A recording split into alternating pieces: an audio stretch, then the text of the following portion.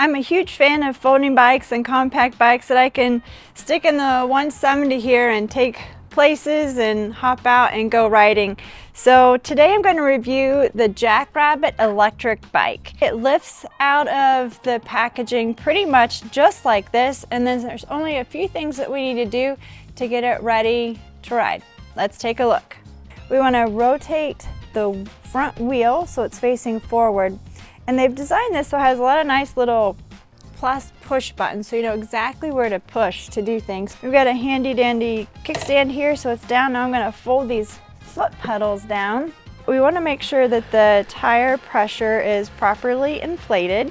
It's a minimum of 40 psi and they say a max of 65 psi. Then we also want to check and make sure our battery is fully charged and actually plugs in right underneath the bike here.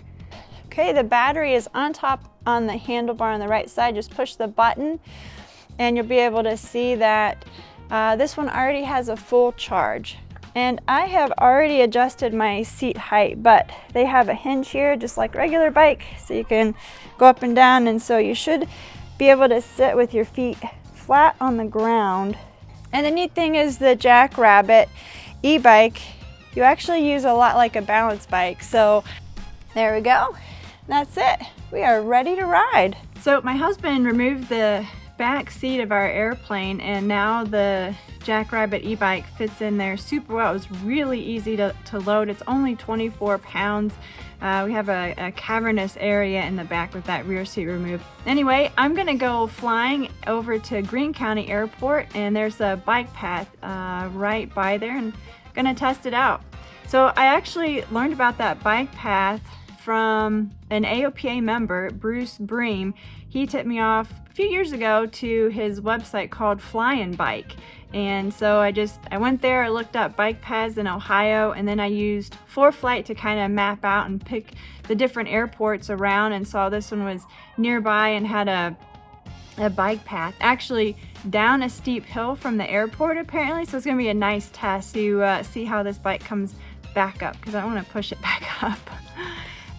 So we're gonna head over there today. It's a beautiful, calm wind day. It's gonna be about a 45-minute flight in the 170. So just a perfect day for getting out and enjoying some aviation and biking.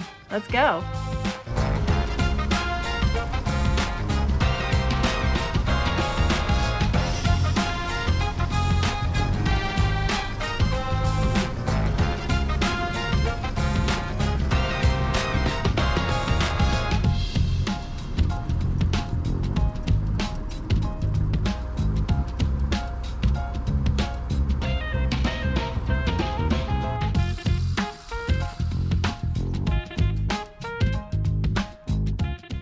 So I made it here to the Greene County Airport, got the bike out and getting ready to go check out the trails. Actually a really busy day here at Greene County Airport, lots of aircraft going in and out, so pretty cool place to fly and go bike.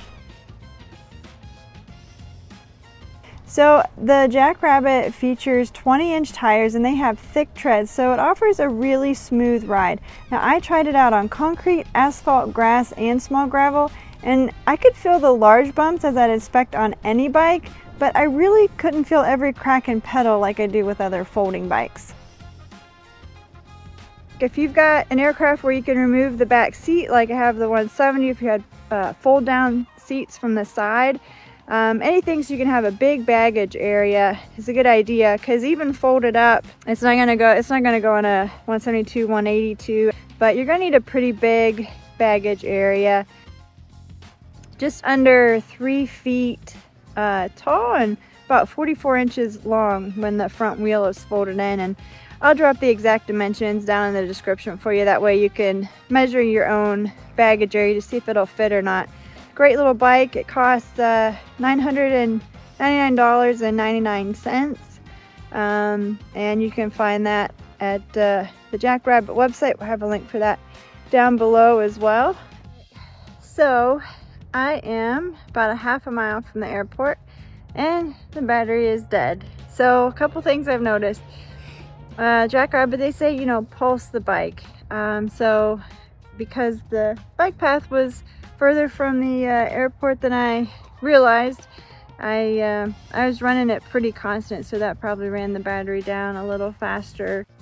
You ride the JackRabbit like a balance bike. There are no pedals, so when the battery's out, your foot power is walking power.